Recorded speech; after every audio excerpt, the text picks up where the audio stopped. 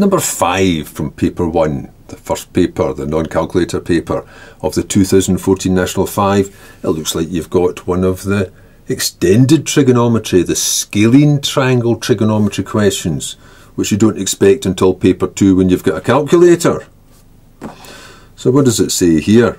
You've got this triangle which looks like it's a right angle, but you can't assume it's a right angle ever unless it definitely tells you. So I've tried to make it look a little different from that. But it doesn't tell you the angles, it tells you the signs of the angles. So it mentions this one. It says the sine of that angle is 0.4. But of course, without a calculator, you don't actually know what the angle is. And it mentions this angle. And it says the sine of that angle is 0.9. That's why it can be handy to put the information down just now. And it says, what's the length of LM? That's this side here, for 3 marks. Well, just looking at what we've got, what's been mentioned here, that angle and that length are opposite each other. That's an opposite pair.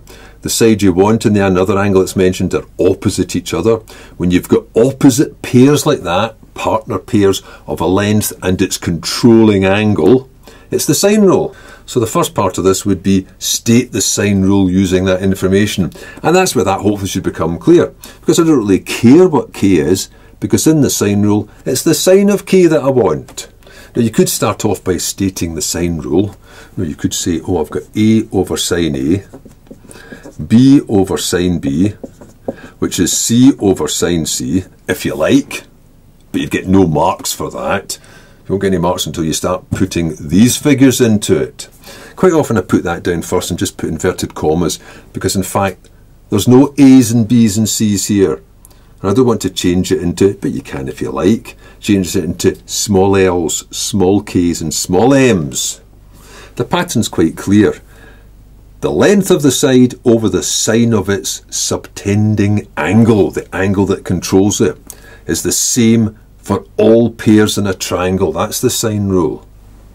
So better than that, well, I would say anyway, better than that would just to be jumped straight in with it. What do I want to work out? It's the line LM.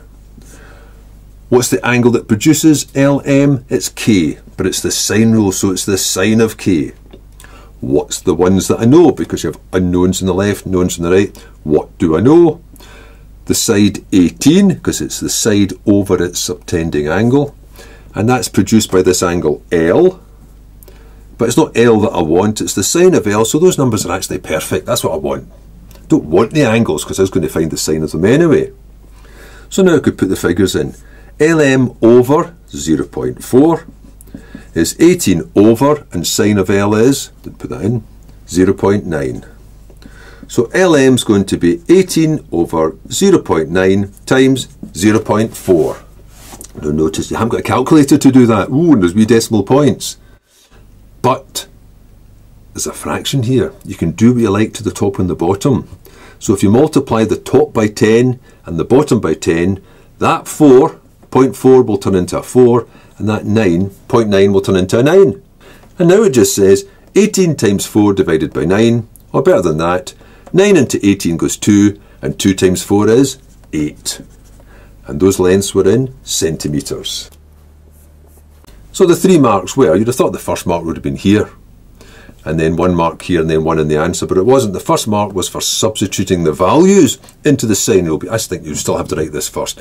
I wouldn't have bothered with that, really. And then for this, what they're saying is knowing how to solve, which simply means taking the 0.4 across and multiplying. And then 1 for doing the calculation. So it's just these 3 lines here.